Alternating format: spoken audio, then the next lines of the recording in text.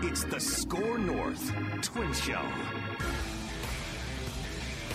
All right, Score North Extra Innings. Declan Goff here with AJ Fredrickson. It's been a week. It's been a whole week since the last time the Minnesota Twins won a baseball game. It's also been a whole week since the Minnesota Twins drove in a runner with scoring position. So a lot of firsts. A lot of good things happening here. What's going on, everyone? My name's Declan Goff. That's AJ Fredrickson. This is Score North Extra Innings. This is bonus content from the regular Score North Twin Show you can expect from Mackie Judd and myself and even Trevor Plouffe on Tuesdays. But you can expect Extra Innings content from every Twins home game. From day games, we'll kind of react right afterwards for a post-game recap. For night games, you can expect content before the game in your feed. So if you're on Apple, Spotify, or you're watching on YouTube, we appreciate it. Hit the like button, hit the subscribe button. But Age, finally back in the win column. Yesterday, you faced Tyler Glasnow, one of the nastiest pitchers in all of baseball, and thankfully, the Twins didn't have to deal with Tyler Glasnow today, and Edouard Julien kind of helps carry them. But regardless, a little bit of an exhale. Not a perfect win by any means, but at least just an exhale that you were able to finally get a big win here today against a good team in the Dodgers. What a calming win too, Dex. I mean, if this turns into a sweep by the Dodgers, I mean, I don't think anybody's necessarily pressing, smashing, breaking out the panic button yet, but you're thinking about it because just given the streak of hitting with runners in scoring position, looking like you can't string together hits in an inning to have that kind of explosive one, about what we saw a week ago when they had that explosive, I want to say, seventh inning against the Royals. This was a good win. This was a team that recognized, hey, let's go out, let's start. And how about the coming out party? And I'm sure we're going to talk about him. Canadian Carew, Eddie Julien with two Oppo tacos today. They weren't maybe the most towering of blasts, but boy, they got the job done. And it's nice to see him kind of find some form here after a rough couple of games. Yeah, so also one of them off a lefty, which is huge because this is a guy that had struggles last season against lefties. So I think Julien has been kind of circled here from Twins fans as, my God, dude, swing the dang bat, swing the bat, swing the bat. Yeah. And Edward coming into the day on StatCast, so he was actually in the 99th percentile in a good case for chase percentage, meaning he is going to not chase any pitch outside the strike zone. He's not going to swing at something that's above your head or below your knees. He is going to have a very specific area that he is going to swing in. Now, there's going to be times, like we saw in the first 4 or 5 games of the year, where he's going to take a lot of strike threes. You see a lot more swinging strike threes in today's baseball. Lately, with Julien, you're going to see a lot more takes with strike threes. That's because he's not going to chase as much. And for better or worse, that's who he is as a hitter. Today was the better part. You saw 2 home runs. He went 3 for 4 with a single in there as well. He scored all 3 runs at the plate. He actually defensively, I think, has also made some good strides that we can talk about. But yes, at the plate, this is who he's going to be. He's going to have some frustrating days where he takes a lot more strike threes than you'd like to see. But he's a disciplined hitter, and when he gets into his zone and he gets the pitch he wants to hit, today is the perfect example of why he's probably not going to change his philosophy for better or worse, and he carried them to the win offensively. And the thing about that is, if you look at some of the exit velos, the top exit velos from the day, the Dodgers absolutely dominated this. That they had the top 6, and it wasn't until Edouard Julien's homer in the 5th, 104.3 off the bat. His home run in the first was only 101.7, only a home run in 15 of 30 ballparks. So This is very much he knows the park. He should be familiar with the park. And to your point of, he's got that, he knows what pitches he wants to hit. He knows the zone that he wants, and it speaks on maybe the recognition, because if you can pick it up out of not just a righty but a lefty, that's a guy that maybe just a slower start, he'll find his game and could be a big component of the Twins' offensive lineup here, heading into a pretty important series this early in the year against the Detroit Tigers. Yeah, and defensively, he actually had a very, very good day, too. He almost turned what would have been the game-ending double play. Unfortunately, Barnes did beat out or not Barnes, Chris Taylor? Chris Taylor. It Barnes? Yeah. Was able to beat out the last play there, and they went to review, and it ended up being safe, but his defense was big today. He's made a big effort into that. You know, Rocco Baldelli actually shared this story. I don't believe I talked to Ross about this yesterday. He shared a story about how Rocco did when Rocco was playing, and he was playing in the Arizona Fall League, and Chase Utley was on his team. Chase Utley, a very prominent second baseman with the Phillies. Well, Utley came up as a third baseman, and let's just say he was a bit of a butcher at third base, and he tried like absolute hell and worked his butt off to try to be a little bit better defensively. By the way, I'm in the Legends Club right now, so if you hear all that racket that's going on, that's what that is. I'm live at Target Field. The fans have cleared out of here for the last 45 minutes, but there's still people packing things up, and that's what that obnoxious sound is, as I'm trying to illustrate an awesome point from Rocco Baldelli, so bear with me. But Utley ends up working at second base, and he put in so much time into it, and he ends up becoming one of the most well-known second basemen of an entire generation of baseball fans. Now, hey, if Edouard Julien even becomes probably 50% of the player, or 80% of the player of Chase Utley, you'll take it every single time. But he's still young enough, and he's made enough strides, I think, defensively, too, that are probably more important, where, again, you can live with some of the offensive miscues if you're going to be a positive defensive player. Yeah, and that's the thing about him. He's so early in his career, you don't necessarily need that fully formed second baseman quite yet. But he's showing a lot of promises in times. And this is a season where I think as you get deeper into those summer months, you hope that his game does grow, his peaks maybe do rise. And if you've seen those like over top the different aspects where it's like defensive, fielding, contacting, power, that entire area starts to expand because you saw that he has the power to get the ball out of the ballpark. Now it's just about start swinging the bat at the stuff that you feel comfortable, and hopefully pitchers are going to put you in a position where they make a mistake and you just capitalize. And he showed that today. If they make mistakes, he's going to make them pay. And look, not a ton of offense from the Twins today, but at least enough to show you some type of life. I know Julien had a big day at the plate. Correa had a couple singles. Margot worked an excellent at-bat where he took a 9-pitch at-bat, turns it into a walk. Second half of the game, not so great of a story. I believe 14 in a row were retired, or 14 plate appearances without a hit, I should say. There was a couple walks mixed in there. So offensively, there's still some things to probably worry about here. But, yeah, there is at least somewhat of an exhale as you don't get swept by the Dodgers. And we'll see what kind of happens offensively going into the Tigers. We got ace versus ace basically tomorrow in Detroit. Pablo Lopez versus Cabal of the Tigers. So that's going to be a fun pitching matchup. But offensively, there was some decent strides there. On the pitching side, so Chris Paddack gets the ball today. The sheriff, as he's called here, they blow the whistle. They blow the little sheriff western whistle every time he gets a big strikeout. Right. Paddack goes 4 2/3, gives up 6 hits, 2 runs both earned, 5 strikeouts. Was pulled in the middle of the 5th. He had 86 pitches, 55 were strikes, 10 swings and misses. He credited his cutter as a pitch that has been a big one for him. I wasn't able to confirm with him if that is indeed a slider he's throwing. Baseball Savant says he's throwing a slider. That could be something else, but he's working in more of his breaking ball stuff because he's mostly been a fastball changeup dude when he's with the Padres and a fastball changeup guy in the brief time he spent with the Twins before Tommy John. But he's mixing in more breaking ball stuff. I don't envision Chris Paddack getting up to like an ace level, but I do believe Chris Paddack can be a very serviceable pitcher for the Twins.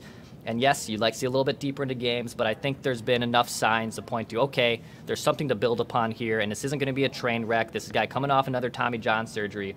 But you saw pretty good signs of life, and against these Dodgers, when you have to go against 1, 2, 3 and Betts, Ohtani, and Freeman, and you hold your own against them, you can pat yourself on the back for sure. Yeah, and this is a guy that I mean, you look back to his days with the Padres, and his ERA and just the way that he would attack batters, he does like to be a little more, I think, attacking of the zone. He says, if you're going to beat me, I want you to beat me straight up. I'm not going to dance around the zone. I'm going to attack the zone, make sure that if you put the ball in play, and this is kind of what we talked about a few days ago, he knows he has decent defense behind him. You see Byron Buxton covering everything out there in center field and now healthy. That's fantastic. You have Carlos Correa on that, I guess, where your perspective, that left side of the infield at shortstop. And Eddie Julien, like you said, his defense looked like it improved, and it looks like it could be improving here. So if you have that middle infield as a pretty reliable thing, if you just induce some ground balls, Chris Paddack, I think, could be, like you said, he's not going to get to an ace level. You don't expect him to, and that's the thing. The bar is not set incredibly high for Chris Paddack.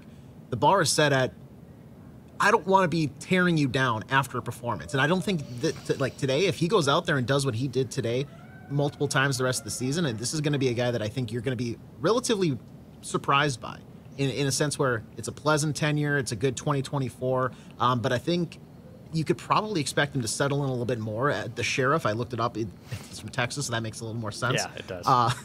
But yeah, maybe the sheriff can wrangle in a few more outlaws and send some guys to the Boondocks? I don't know. I'm trying to think of what. What's like a? Were you a Red Dead Redemption fan? Did you play Red Oh Dead yeah, at all? yeah. What's that thing? The gallows? You sent him to the Yeah, gallows? the gallows. There we go. Yeah. I think that's it. Exactly. Our Red Dead fans here on Score North Twin Show are probably screaming their heads off right now, like, no, you idiots. The Twins, that is, are going to be missing out on a genius promotion. They need to do a 10-gallon hat for the sheriff. If they, I know they always do their preseason ones. They should definitely mix that one in because it'd be a killer. Sticking on the pitching side, so an interesting kind of bullpen usage day. Cody Funderburk comes and gets a humongous out against Max Muncy, who took Paddack deep earlier in the inning. That was a good lefty-on-lefty matchup. And then Jorge Alcala, there was some concerns because he left Sunday's game basically right before the inning started, and everyone kind of assumed, oh, here we go again with Jorge Alcala. No, he's just fine. He pitches in back-to-back games, helps bridge the gap a little bit. And then they go Brock Stewart into Griffin Jax, and then obviously they were able to close the game with the left-hander, not Funderburk, excuse me. Who am I blanking on right now? I do not have this mix. Okert, Steven Okert, thank you. So they go Stewart, Jackson to Okert, and Okert ends up getting the 9th inning, and Jax, who struck out the side in the 8th there, I asked Rocco about, did Griffin Jax want to go out there for the 9th? Was there a plan for Griffin Jax to go out there in the 9th? Because basically what was going to happen was either Jax was going to have to play some lefties, or the Twins were going to have to bring in Okert, and Dodgers were going to empty their bench, for Taylor and Smith for right-handers from a lefty-on-righty matchup too. So no matter what, there was going to be some type of disadvantage. Rocco ended up electing to go with Okert because he thought that would give him the best opportunity. Now, I will say if Jax had come out there and there was some trouble, I bet Okert likely does get out there to probably face Ohtani. I know that sounds kind of funny on the surface, but Ohtani into Freeman, lefty there. If trouble had arose there in the top of the 9th, I think that's what was going to happen. Rocco, that has also told me that no matter what, Okert was probably going to get into today's matchup. I think just the way things were dialing up, they wanted to preserve a lead with Stewart into Jack's 7th and 8th. And actually, I love that because you shouldn't just be saving your best relievers for when the game is over. You should be using your best relievers in high leverage situations. And when Stewart and Jax are coming into the game, Stewart, that is, he has to face the top of the order. Jax gets the heart of the order in the 4, 5, 6. So actually ends up things kind of lined up perfectly where then it's Steven Okert getting 7, 8, 9, and I know there are some pinch hitting opportunities. I actually appreciate that strategy. We've kind of gotten away in a good way from only use your closer and your best pitcher for the 8th and 9th inning. No. You should use your best pitchers in the high leverage situations, and Rocco was able to do that today. And quick round of applause, Steven Okert. Congratulations on your first career MLB save, a guy that has been in the league since 2016 across the Giants, the Marlins, now in Minnesota. Almost 200 career innings pitched, first career save, and so credit to him for one, getting the job done, but two, he looks relatively comfortable because you have a relatively lengthy, I would say, video review of what could have been a game-ending double play that gets overturned. Top of the lineup. Mookie Betts staring you down. He induces a pop-up in the infield. Ohtani's on deck. That's enough to scare me silly. So congratulations, Steven Okert. And I think going to the bullpen here, as you look at the box score, you get Paddack, and then you get Funderburk, excuse me. He gets the win. And then you go Alcala, hold, Stewart, hold, Jax, hold, Okert, save. That is, this is the Dodgers. This is not the Oakland A's. This is not the Kansas City Royals here. This is the Los Angeles Dodgers who you've seen the past couple of days. They make any ballpark their home friendly confines. So you said it, Rocco, using your good relievers in high leverage situations, and those guys come through and they go toe to toe with one of the best teams in baseball, and the bullpen wins you this game. Eddie Julien, I probably might be the first star of this game if you do it like the hockey system of first, second, third with the 2 home runs. But the bullpen, a collective effort. It's not just one guy going out there. You didn't have a Tyler Glasnow go into the 7th inning like he did last night for the Dodgers. You have the bullpen come in and just shut it down inning after inning, toe-to-toe, big matchups, and they come out on top of the Dodgers. And that's I think that's a nice little boost to the ego moving forward, especially in a big series, like I already has said, and I will reiterate, with the Tigers here starting tomorrow. Yeah, and by the way, Caleb Thielbar probably returning to the bullpen this weekend in Detroit. Duran is close. I don't know if we'll see Duran immediately, but Thielbar is definitely ahead of schedule, which is a good sign. So some reinforcements are on the way to that Twins bullpen, and then there will be probably some difficult decisions that have to take place. We'll see what kind of happens there. I personally haven't really thought too much of how that shakes out. Matt Wallner is off to a shaky start. I don't know if they'll send him down due to the injury to Max Kepler. So a lot of interesting moving parts once Thielbar does return. Obviously, I'd be remiss if I did not bring up probably what was the turning point in this game in the top of the 7th when Freddie Freeman slaps one down the line and Alex Kirilloff has some trouble picking up the ball in the right field foul pole. He's able to scoop it up, get it into Correa, who delivers an absolute dart. In fact, it was, I believe, the fastest or second fastest relay throw, 92 miles an hour from Correa, basically in short right, about 20 feet or so past the second base normal depth side, delivers a dart to Vasquez. The umpire originally rules this safe. That was one of the quickest reviews you're going to see. He was clearly out, but Correa with a huge turning point in the game. And Correa's bat has definitely been able to kind of bring back here after an injury-riddled season in 2023, but defensively he remains just incredible. And that defensive play, I mean, that was basically ends up being a humongous turning point in the ball game. And when you have someone like Correa who can do that, and the Twins look pre-Correa, we're throwing out every single person imaginable at short. When you have Carlos Correa there, and I know he's paid a lot of money, but he's worth every single penny, and he basically saved the Twins from potentially losing this ball game to the LA Dodgers on Wednesday. And that kind of the secondary star there, the assist maker, if you will, to that Carlos Correa relay, who is a guy that I think, I mean, he's a 256 hitter career, so it's been a very rough start to the season for him, but Christian Vasquez, how about this guy defensively? Because we've seen him already, multiple throwdowns to second where they get the runner, and then it's one thing to get the throw there and, you know, be in a position, but it's another to actually make the tag, apply it to a guy like Shohei Ohtani, who is running, you know, however fast he's able to get up to, 20-ish miles per hour, charging around third base, looking to score. Those two guys have been able to connect on a couple steal attempts and now relays. And, I mean, to be able to have a guy like Carlos Correa out there in the infield, and that just shows, it's like you said, it's hit down the first base line, gets to the corner. He's able to do it really from everywhere. That's just how the relay does set up. But it's incredible that this team, when you talk about what they should be able to do at the plate, they also, despite how maybe cloudy that's been to start the year, they're able to do it defensively too. So it seems like, Dex, all the pieces are there. It's just you got to put the puzzle together, because right now you're getting the bullpen some days, you're getting the defense some days. You know, you get your Pablo day, and you know that comes through. But when it comes later on in the year, you're going to get some of those things overlapping. The Venn diagram is not just solo circles anymore. You're going to have some overlap, and that's when this team, I think, is really going to start to be dangerous. But unfortunately, the problem is they're not really stringing together those type of overlaps this early in the year. And to your point, Edge, I mean, baseball is a hard sport. It's hard to have all three of those aspects, pitching, defense, hitting, to be working for you all every single time. Usually there's one weak link in that chain reaction that kind of hinders you from winning a game. Otherwise, every team could go 162-0. Yeah. But the offense is probably the biggest thing they have to find more consistency with. You know, the starting's been okay. The bullpen, I think, has been great, and they have been without some reinforcements, too, so that's been probably their best strength. Today, yes, Buxton, you know, as we saw on the Score North social graphic from our excellent Photoshop team, Byron Buxton's able to snap the 0 for 33 runners in scoring position drought. But as a whole, still, the Twins go 1 for 9 today with runners in scoring position. So something they'll definitely still have to figure out. But I just thought in general, offensively, that there was enough there to say, okay, Julien ends up, you know, parking some baseballs, and he has some productive at-bats. Correa's glove and bat are still pretty good.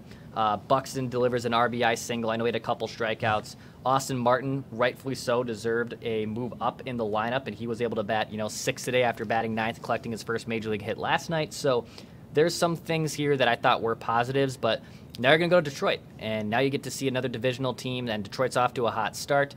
Can you go in there, and at the very least, can you take 2? Can you take 2 of these 4 games in Detroit?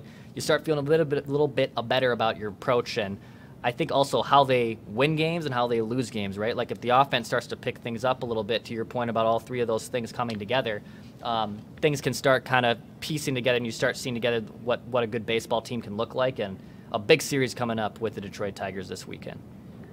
Yeah, and the offense, it is a little, I will say, it's concerning right now, but it's so early in the year where I see a lot of the discourse on maybe Twins Twitter and Twins Facebooks and all, the Twins Reddit, where it's, we have to overhaul, we have to fire the hitting coach, we have to, go sign somebody. Let's calm down a little bit here, because it is something to keep in the back of your mind. And when you look at, the lineup from today, you have 4 of your 9 batters batting under 200. That is a concern. But the thing is, and I think this is very promising, how often, and this is last year, and granted he was battling the plantar fasciitis, however you do say it, Carlos Correa is notoriously a slow starter to the year, right? 324 at this point, 10 games in. You would like maybe a little more pop at times. You would like maybe a little more of that bunched up, where you have the Julien, Correa, Kirilloff triple threat there at the top, or Buxton follows suit right after Correa, and he's even batting 237, so there's room to improve there for him. But Carlos Correa, I think that's been their big key signing the past couple of years, extending him, having him come back here despite tickling things with the Giants, with the Mets. Where was he going to go? It was the where's Waldo of baseball. Where's Carlos Correa going to land? It was important that they got him back, and they did. And, he's here, it seems like, for a decent stint. And to start this season, he's been red hot. Like, it seems like that rust that you get from a Carlos Correa season almost got shaken off in spring training so far. So you're getting almost, maybe April, or I guess late April, almost maybe June Carlos Correa here in the very first part of the season. So if he can find that mid-season form, midsummer form, that's going to be a guy that is so beneficial at the top of your lineup. It can really keep that flow going in the order. Because if you have that solid 2-3 hitter, that changes your approach. It changes the pitcher's approach, too, every single at-bat, because it's, okay, we have to dance around here, and all of a sudden maybe they get nervous. We don't want to walk that second batter. Carlos Correa's third, and now you have a guy on first. Oh, and now we're nervous. And now Kirilloff, Buxton, they're there to capitalize. So offense, it's an issue, but I think the key players, Correa, Buxton, you're seeing it a little bit, and Kirilloff has been fantastic as well. Let's pump the brakes here. Let's reevaluate after Detroit. Hey, by the way, the Element Hotel just steps away here from Target Field, a great spot. So if you're looking for a little staycation, maybe you're coming in from out of town, maybe you're an opponent, a fan of another team, you're listening to this podcast and you're thinking, where can I stay close to Target Field? We go to the Element Hotel. It's being shown right there on our YouTube channel for our audio audience. You can also get a great rate there as well. They have complimentary breakfast. They have a fitness center. It is an awesome spot, just steps away from Target Field, and you can stay in your element with the eco-friendly spaces at the Element Hotel in downtown Minneapolis. Plus, the hotel is also pet-friendly, so you can book your next stay for a Twins game, book your next stay for a night out in the North Loop, heck, in Minneapolis here at the Element Hotel Minneapolis. Shout out to them for sponsoring the Score North Twin Show. We appreciate them. All right, Age, that's going to wrap it up here from Target Field. Yeah, Twins entering now a road trip. They only win 1 game on this homestand. We'll see what happens in Detroit. So some Score North Extra Innings content will likely be trickling in to your feeds over the next few days from Detroit and from the road as well. So we appreciate you guys. So hit that subscribe button, hit the like button. We thank you for listening. Thank you for watching. This is Score North Extra Innings. My name is Dack Goff. That's AJ Fredrickson, and we'll see you next time.